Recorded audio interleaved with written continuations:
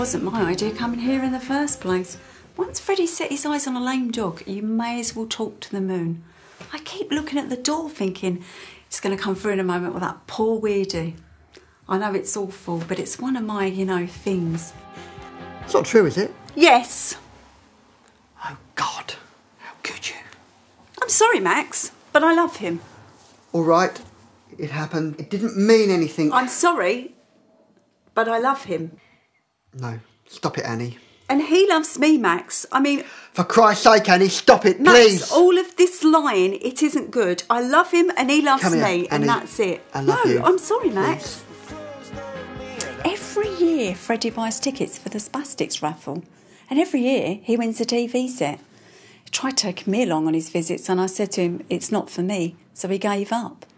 One place we went, there was these poor freaks with, enormous heads and so on. And you just think, put them out of their misery. And if I say gas chambers, that sounds awful, but I do mean put them to sleep. Do you want some more wine? No, thanks.